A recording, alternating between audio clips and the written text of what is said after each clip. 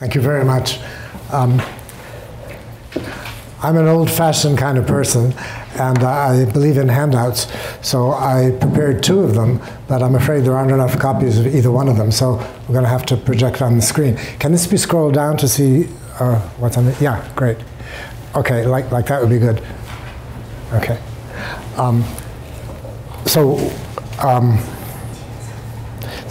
The full paper on which this is based is about 39 pages, and it's about to be published by the Tokyo University of Foreign Studies, the AA Kent, the Journal of Asian and African Studies. It should be out within a few weeks, I think.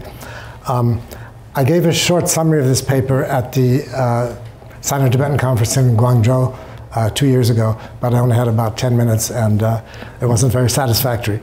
So the two handouts which I needed, this one and then an appendix. I thought I would add an amusing appendix about an English morpheme, a performative, which coincidentally has the same shape, to demonstrate kind of similarities and differences. And a sort of lighthearted thing before the banquet. So anyway. This is a simplified version of the Proto-Tibeto-Burman syllable canon. And these are prefixes. The innermost prefix, I assume to be older, and the outer one to be newer. I can give you a simple example. The word for to lick is reconstructed this way. But in Tangkul Naga, you have a form like this. But this is clearly secondary because almost all verbs in Tangkul have the prefix k. So this one goes back to Proto-Tibeto-Burman, and this is secondary. So that's why there are two here. This is the initial consonant. This is a glide, R, L, W, Y, vowel, maybe vowel length, final consonant, and an S suffix. The status of tone at the proto level is still controversial. Some people, like my guru Benedict, believed you could reconstruct tone for Proto-Tibeto-Burman. I personally believe that tones have come and gone in the history of the family many times, because this is a language family which is hospitable to tones, tone-prone. So what I want to talk about today is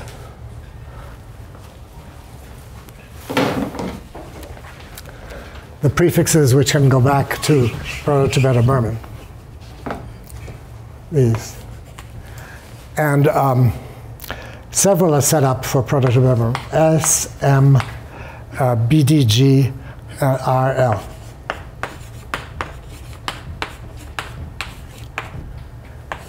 These are by far the most important because they have the clearest semantic content. S is a causativizer or a transitivizer. M is the opposite of that, inner directed or stative meaning instead of outward directed causative or transitive. These occur sporadically and look as if they're reductions of initial syllables and compounds, although they're so ancient that it's now very hard to demonstrate that. So among these prefixes is this one, which is reconstructed as a. And I believe this is a serious oversimplification because, well, in the first place, all the other prefixes are consonantal. But in many of the daughter languages, you have this form. And it's not nice to leave out glottal stop, even though in some languages it's automatic, as in German, before a vowel. But Mary Haas used to say that if you don't write glottal stop, you might as well not write T. So I sort of believe that. So I would like to look at this prefix from 2 points of view. I call this morphosyntactic, from a morphological point of view and from a semantic point of view. So did I say morphosyntactic? I meant morphosemantic. Morphosemantic. The morphosemantics are summarized in this monstrous chart here. You notice, by the way, that this syllable canon goes beyond the simple monosyllable. Once you have prefixes, you usually get them vocalized by schwa or a or some other vowel. So it's really sesquisyllabic. Sesqui, of course, means 1.5. And this sort of syllable structure is rampant in Southeast Asia. It's a hallmark of the Mon Khmer family, and it also is very obvious in certain branches of Tibeto-Burman. So this is a necessary stage between disyllabic, sesquisyllabic, monosyllabic.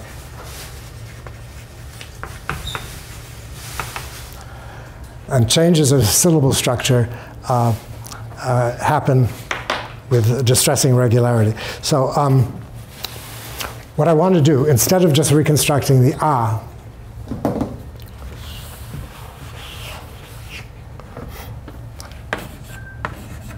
the full morphophonemic range of this prefix is on page 2 of this handout here. First of all, I want to reconstruct both stressed and unstressed variants.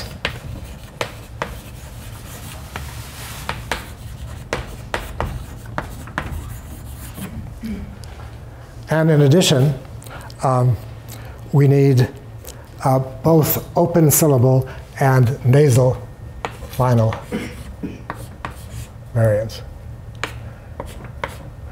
Now, this is perhaps the most difficult to accept of my hypotheses here. Ah, there it is, yes.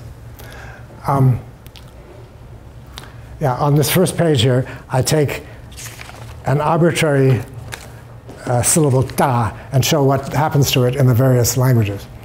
So many languages have disyllabic forms with a fully syllabic ah. These include several languages described by Shintani Tadahiko. Shanke, Zotong, Zayang. Shanke is a Naga language.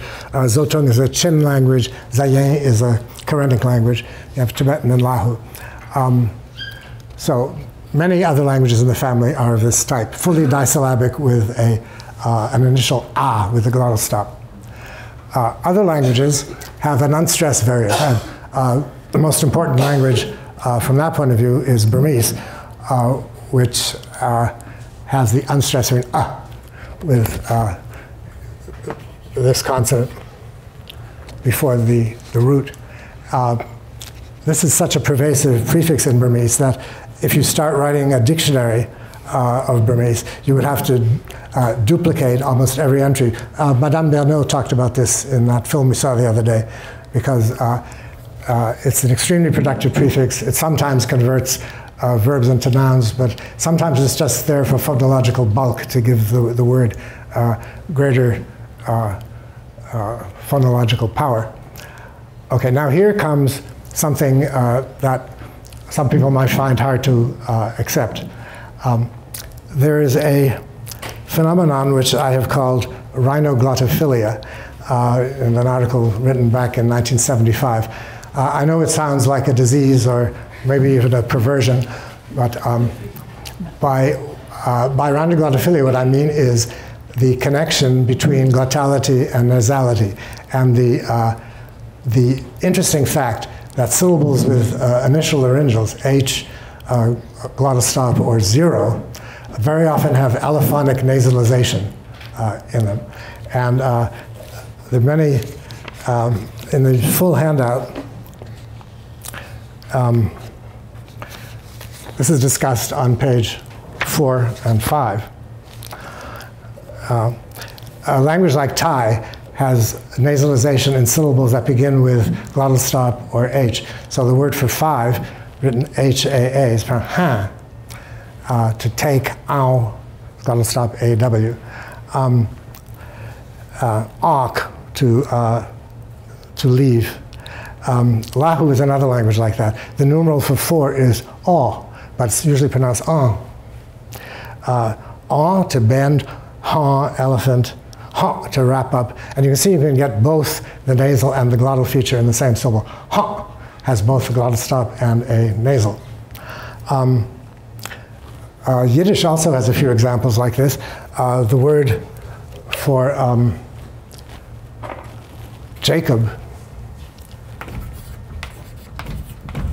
in Hebrew is Yaakov, but in Yiddish it becomes Yankiv or Yankel.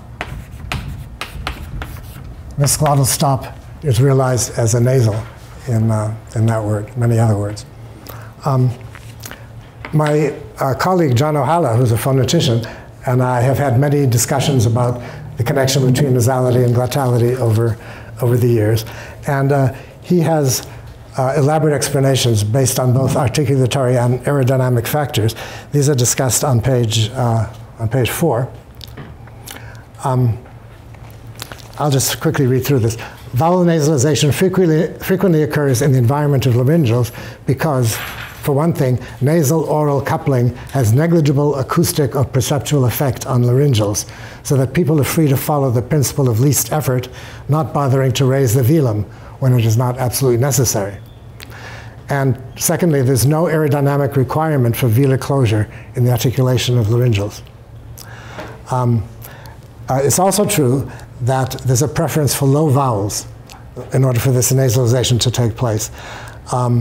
And the reasons for that seem to be the main effect of nasalization on sonorants is a downward shift in the region of the first formant. Thus, the lower the first formant of a vowel is to begin with, the less apt it will be to suffer the further degradation of a downward shift. Since low vowels have higher first formants than high vowels, they are less resistant to nasalization. Okay, so what I want to claim is, can we go back to the original chart, please? This one here. That via rhinoglotophilia, there are still two kinds of results. You can either get the stress variant or the unstressed variant. The stress variant would have like a full syllable ang before the root. We're taking ta as the arbitrary root. So languages like Nikir, a lot of southern lowish languages like Bisu, Ponoi, Lahu. The Lahu vowel aw, by the way, regularly comes from ang. That's one of the main sources of aw. Okay. There are further wrinkles. Some languages have a pre-palatalized variant. So Mikir, Lota, Aka seem to have a Y element or a Yod element before the prefix. Other languages go further and drop the vowel altogether, so you just have pre-nasalized initials, or in the case of Lahu, the Lahu voice series comes from an original pre-nasalized series. So you get all the way from disyllabic things like ang-ta to things like da or n-ta. Can we go up a little more, please? Scroll down a bit. Yes, there's a further development peculiar to Lahu and maybe some other languages, maybe some of you have data on other languages, where there's a variant ah in the high rising tone. And I demonstrated a long time ago that the Lahu high rising tone comes from syllables with two glottal incidents in them, a glottalized initial and a glottal stop final, which comes from final PTK. So it's a very pervasive variational process in Tibeto-Burman that you get alternation between homorganic final stops and nasals. So Lahu went a further distance and has a variant ak, which became ah. So in fact, Lahu has three different ah prefixes.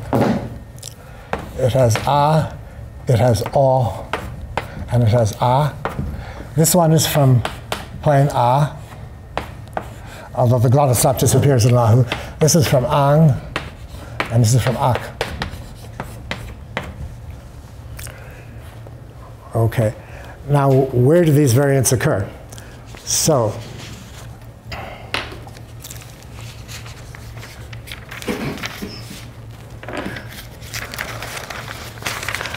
let's go to the first page of the other handout, where I go into the semantics of the thing. This is the one that says, which has figure A semantic flowchart of the PTB ah prefix. Yes, there we are. Okay, I think the basic meaning of this prefix is something like inalienable permanence. And what are inalienably possessed things? First of all, one's own name is inalienably possessed. So typically, this prefix occurs before people's names. Kinship terms, one's relatives are things you can't get rid of. They're inalienably possessed. So there are two kinds. There's both vocative and referential. And I think in many languages, this a prefix is a marker, like in Chin languages, of the third person. And I think that ultimately comes from this kind of kinship use. Parts of the body are certainly inalienable. And genitives, things which you possess, you have more or less permanently, unless something bad happens. Okay, so these are nouns. But then the prefix also occurs with verbs. With colors are sort of ambiguous in Tibeto-Burman between nouns and verbs. They have verbal qualities and they have nominal characteristics. But colors are also, even though things can change in color, that's sort of inalienable. If a house is green, it's not going to turn red tomorrow. And then by extension, you get adjectives, which in Tibeto-Burman and Southeast Asia in general are really stative verbs. And qualities are things which are more or less inherent. So you can see how quasi-permanent qualities could extend to that. And finally, you even get action verbs with this prefix sometimes. A verb which is nominalized is more permanent in a way than if it hasn't been nominalized. And then finally, showing bleaching of function, you sometimes get this prefix where there's no good reason for it, but it seems it's there for phonological bulk. So morphologically, it's complicated, and semantically, it's kind of complicated. But, and it's also true that in some languages, an ang prefix is differentiated semantically from an a prefix. But that doesn't mean necessarily that they don't have the same origin, because once things have different forms, they can undergo semantic divergence, which is what has happened. So one side benefit of this paper, I think, is to discuss the mysterious Tibetan letter called Ch.1, which seems to have both nasal and glottal characteristics, as we'll see in the later part of the paper. Okay. Speaking of nasality, let's look at the different possibilities there are for nasal consonants in Tibeto-Burman. This is on page 5 of the bigger handout. So sometimes you get a nasal consonant plus a full vowel, as in lota. Go up a little bit. Yes, there we are. Yeah. Sometimes you get a nasal consonant plus schwa, like m in Jingpo, a very common prefix. Sometimes you get a syllabic nasal homorganic with a root initial, like mb, which you also get in Jingpo. Sometimes you get a glottal stop plus a full vowel plus a nasal consonant, ang. Sometimes you get that, except it's unstressed and becomes ng. Sometimes the nasal consonant disappears altogether and you just have nasalization of the vowel. You have a. And then sometimes you suffer disappearance of the vowel, apheresis of the vowel, and you just have a monosyllabic b, b, b.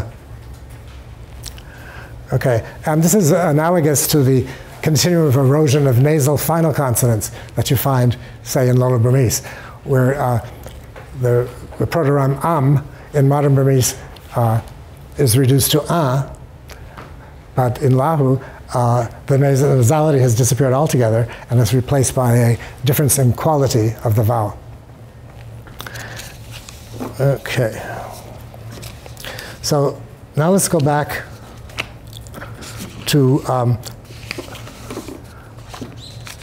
page 2 of this handout, which says Semantics of the A prefix. So the stressed version of the prefix A occurs widely in kinship terms. Wolfenden, the great pioneer in Tibeto-Burman morphology, his 1929 book, Outlines of Tibeto-Burman Linguistic Morphology, noted that it occurs widely in kinship terms. Some written Tibetan kinship terms are listed in the bottom of the page. By the way, I just received a copy of Yankee Modi's Milang grammar, and there on page 120, she talks about A being used with kinship terms. So in that macro-Tani language also, you get the same thing. Okay, going on to Jingpo. Jingpo has a prefix which used to be written A, but Laurent Moran changed it, made it more accurate to and later revised it to with a glottal stop. And Moran was the first to observe that vocative forms of kinship terms, which begin with a sonorant, are pronounced with glottalized initials. So, daughter-in-law, Nam rather, Na, elder sister, father, Wa, grandma, Woi, maternal cross cousin, Ning, mother, Nu, and so forth. Leroux was the first to note that there were pre-glottalized initials in Jingpo. That's a big discovery. Okay, Lahu has two kinship prefixes, A, which is usually vocative, and O from Ang. These are both used in kinship terms. The A tends to be vocative, and the O is more referential. Okay, we already mentioned genitive constructions and the pronominal prefixes in languages like the Chin group. But sometimes it's, the function of this prefix is quite elusive, and I'm forced to just have refuge in the concept of phonological bulk. So for example, sha in Lahu means meat or a game animal, but in compounds it means flesh. So you get va is pig, va sha is pork, but if you have the prefix o or sha, it always means meat or flesh. It cannot mean animal. So here, it's not just phonological bulk exactly, but it's some kind of semantic differentiation. By the way, you often get cognate object constructions in Lahu where you have a noun with the o prefix and then the identical verb without the prefix. So ti is to wrap something, or ti means a package. So it's kind of a nominalizer there. But then you get constructions like o ti ve to wrap a package. It also is a classifier. So o ti te ti means one package. So you can say o ti te ti ti ve. You have three instances of ti. The first one is with the prefix o, and it's a noun. The second one is just ti without the prefix, and it's a verb. And then you can get it after a numeral, where it's a classifier. So in the full version of the paper, I give a lot of examples of the fully stressed prefix. I already mentioned the languages discussed by Shintani, Shanke, Zotung, Zayen. There are others too. The Tangkul Naga has the same prefix. A recent dissertation has the identical prefix in Tangkul Naga. Okay, looking at Southern Loloish now, page 6, we see in languages like Bisu, Punoi, Bien, which is another language studied by Shintani, you get sometimes the full syllable ang. Sometimes it's reduced to just the nasalized vowel a.